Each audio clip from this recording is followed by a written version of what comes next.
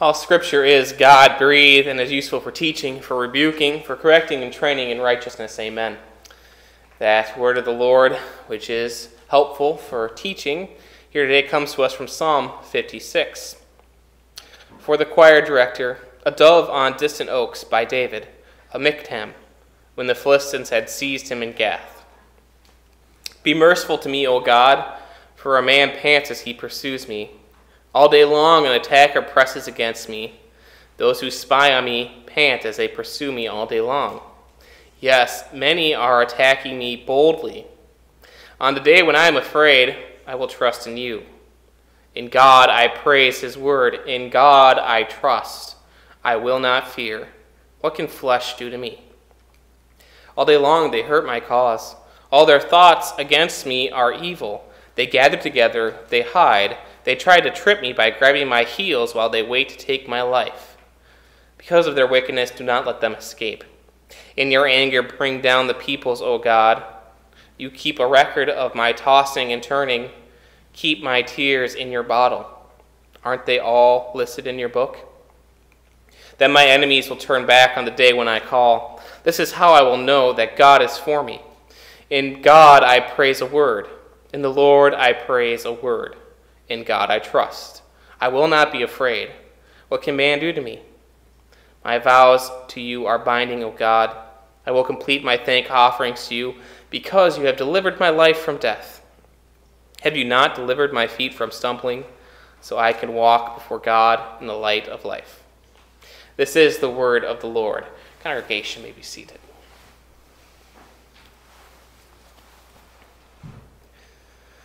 Mercy, grace, and peace are yours through your God and Father and through your Savior from sin, Jesus Christ, dear fellow redeemed. If you stop and think about it, crying is strange. I mean, really think about it. When people get sad, their eyes expel salty water. What is that all about? Of course, really, you don't need to be sad to cry. We cry for a number of different reasons. We cry when we are sad, yes, but we also cry when we are happy. We cry when we are scared, or even in the case of infants, we cry when we are hungry. We cry because we can get emotional. There are many different complex emotions that cause one to cry, but crying is also so fundamental that it is literally the first instinct that we have when we are born into this world. The author of our psalm today, David, was well acquainted with crying. David had lived an interesting and a complex life up to this point of the psalm. After this, he would experience much more heartaches, and he would experience many more tears. But King David realized something vital here in this psalm. It's something that's hard to always see, especially through tears. But it is when this life is hard that this truth that David realized here is so vital to know. The Lord will deliver you. There are many problems that we will face in this world. There have been many times in the past when we have shed tears. Many times in the future, no doubt, as well. But no matter what happens, we know that the Lord will deliver us. He will calm us from our many fears, and he will wipe away every single tear. And so we pray, may the words of my mouth and the meditation of our hearts be acceptable in your sight, O Lord, our Maker and Redeemer. Amen. Even before this Psalm 56 starts, we are already introduced to the author and his particular problem.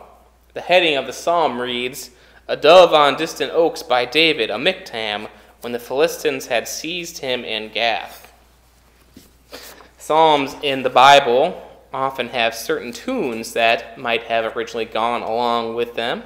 We have no example or way of knowing what those songs actually sounded like, but the title of this really makes me wonder. A dove on distant oaks. It's a really interesting title for a song. I wonder what the tune of this psalm really was. As far as that term miktam, it also is not really known to us. It could be some kind of musical or liturgical term we don't really know. Some translate that term as mystery poem. But the circumstance that is referred to is something that we do know, something that is revealed to us in Scripture, when the Philistine sees David in Gath. There's only one such event that's recorded like that in Scripture.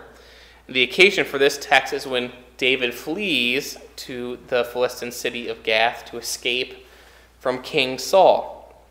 It's recorded in 1 Samuel chapter 21. Saul had grown jealous over his prodigy David.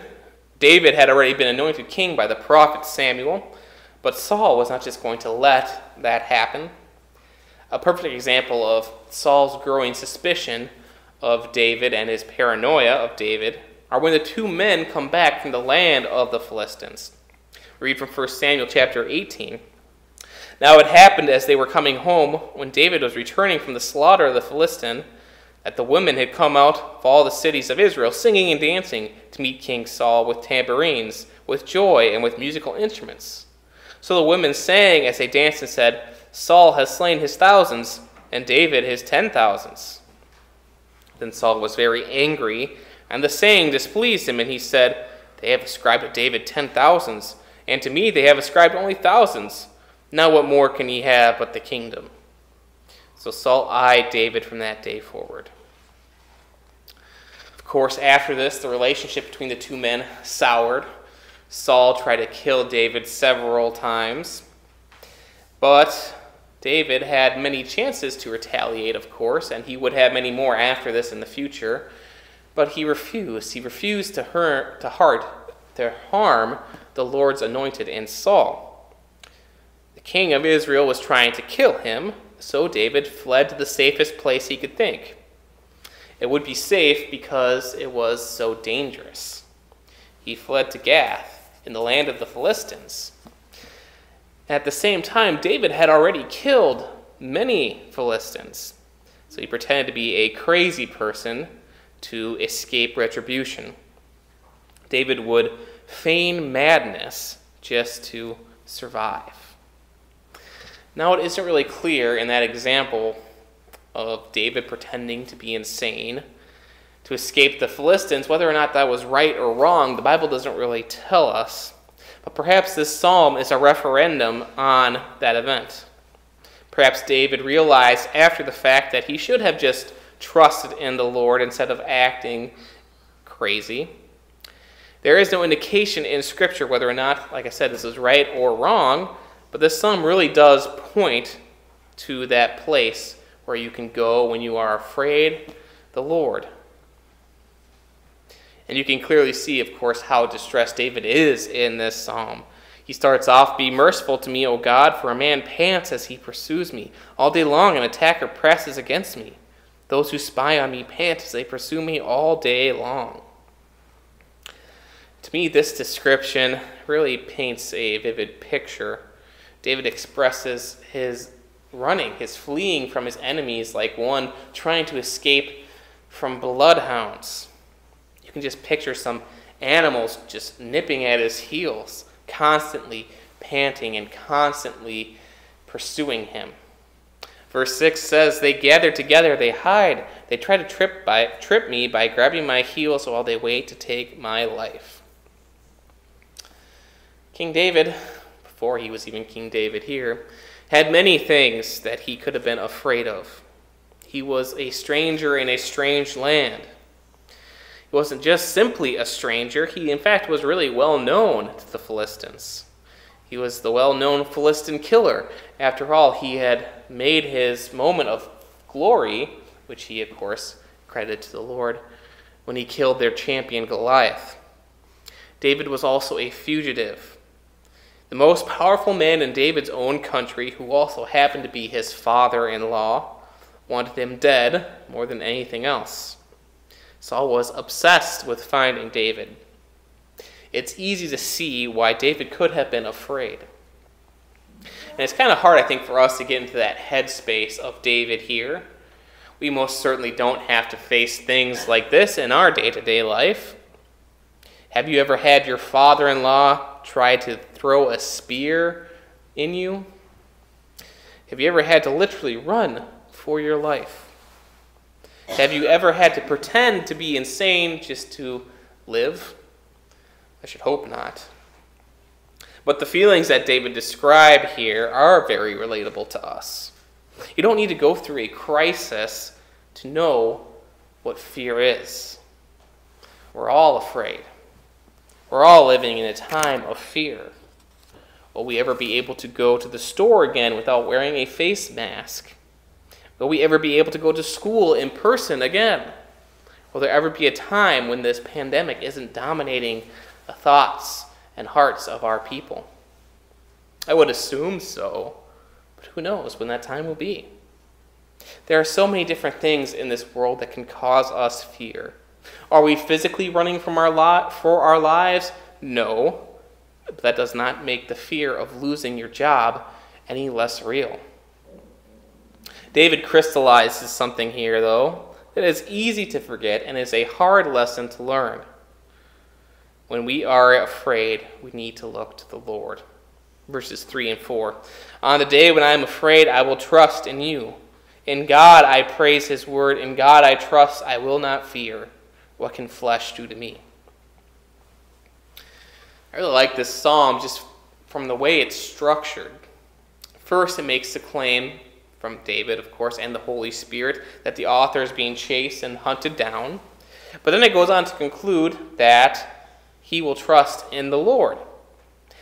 But then it also does a very human thing. After it establishes that, yes, he's being chased down and he will trust in the Lord in the face of that fear, it goes back to readdress his fears once more. He just can't get over it, how evil his enemies are. My enemy is pursuing me. I'm going to trust in the Lord, but they're so terrifying that I need to just talk about it some more because that's how afraid I am. But of course, finally it goes back to that refrain, which is repeated once more. In God I trust. I will not be afraid. What can man do to me? That's a very good question. At the end of the day, what can men do to us? Despite all that fear that David was no doubt feeling, he still knew he could trust in the Lord. And really, what can men do to us? What's the worst that mankind can throw at you? There are many different tears that we can shed, many different emotions that provoke many different kinds of tears.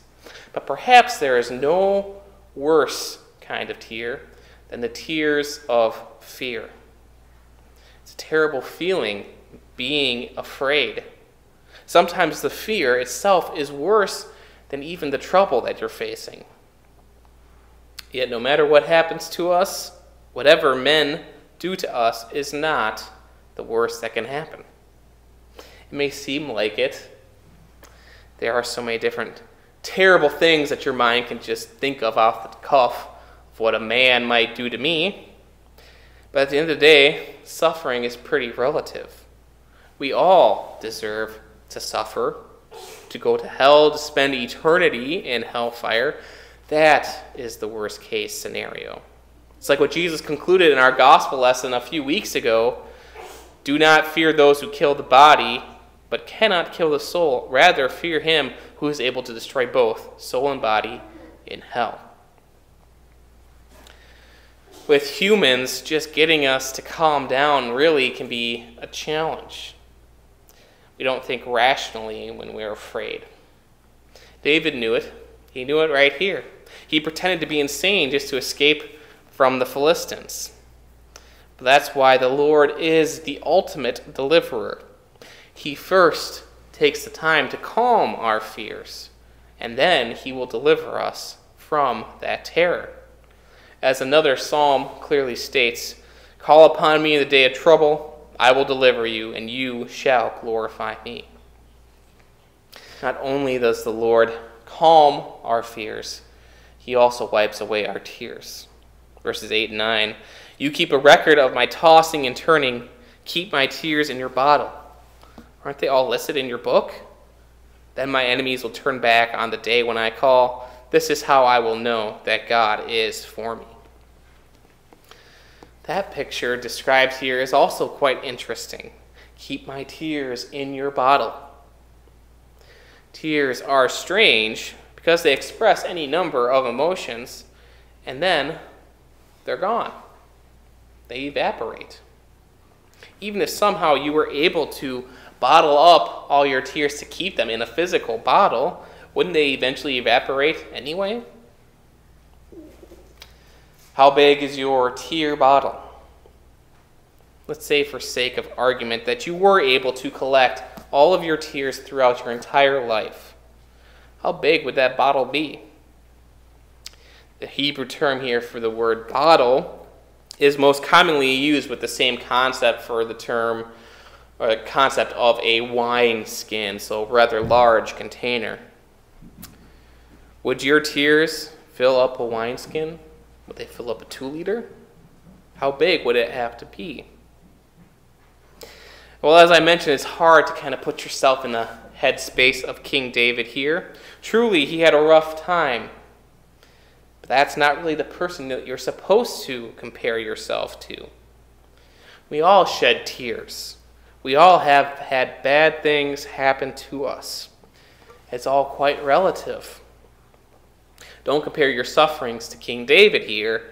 Rather, compare your sufferings to David's greater son, King Jesus.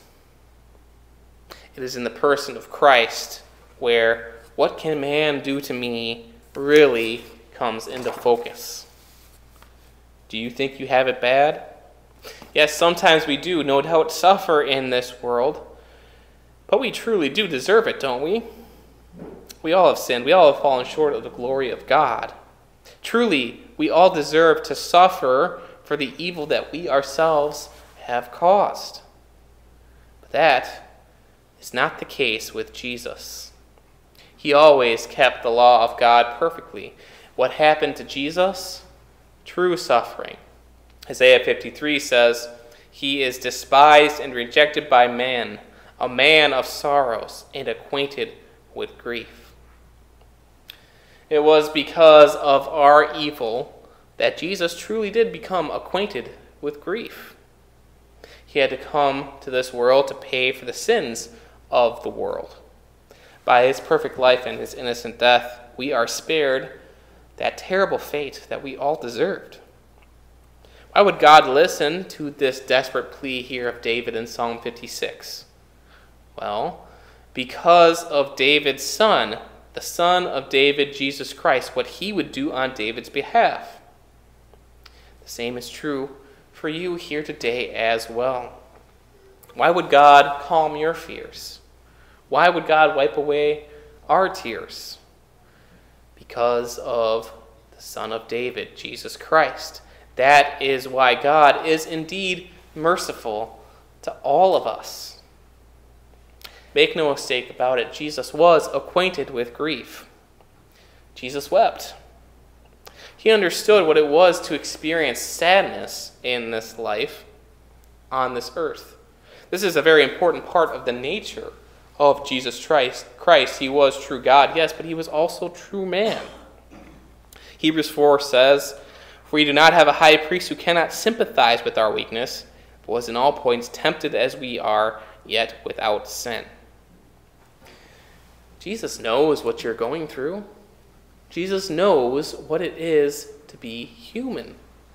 He can sympathize with us because he is one of us. Tears rolled down the cheeks of the Savior just like they roll down ours. The difference is that Jesus truly knew suffering in a way that we never, ever will. He suffered the pains of hell on the cross. He paid for your sins there. He paid for my sins as well. It's at the foot of the cross where every single tear is ultimately wiped away. Every single toss and turn, every single struggle and tear that we go through is known to your God. At every single turn, we find deliverance through Jesus. That is why our tears are wiped away. He sees our distresses, and he delivers us out of them. Will we still experience pain? Well, yes, no doubt. Of course, we live in the vale of tears. But that's only on this side of eternity. The fact of the matter is, no matter what happens to us, our salvation is secured. Yes, we will shed tears from time to time, but that's only temporary. It's fleeting. It evaporates. When John had his revelation of that glorious future that awaits for us in heaven, he heard a voice from heaven say, God will wipe away every tear from their eyes. There shall be no more death, nor sorrow, nor crying. There shall be no more pain, for the former things have passed away. Well, what happened to the tears of David? Well, of course, after this, he was delivered. He eventually went on to become king of Israel, one of the most powerful men in the whole history of that nation.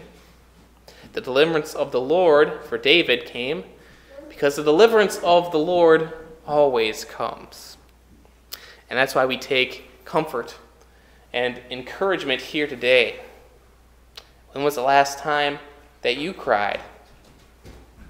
When was the last time that you tossed and turned like David suggests here in the psalm? Was it even perhaps last night? We live in a perilous time, one with an uncertain future. There are many things that could happen to us that could make our eyes water, but that deliverance will always come. Why? Because we have already been delivered from death. You have delivered my life from death. Have you not delivered my feet from stumbling so I could walk before God in the light of life? No matter what happens to us in this world, in these uncertain times, your deliverance is sure. Yes, we may suffer here on this earth. Yes, we will no doubt shed many more tears in the future, just like we did in the past. But no matter what happens here, we will be with him there forever. We have been delivered from the punishment that our sins deserved. Jesus was well acquainted with grief to accomplish that end for you. Whatever grief we grieve or suffer here, it's nothing in the long run. Truly, man can do nothing to us because the man delivered us from hell. He calms our fears. He wipes away our tears forever. Amen.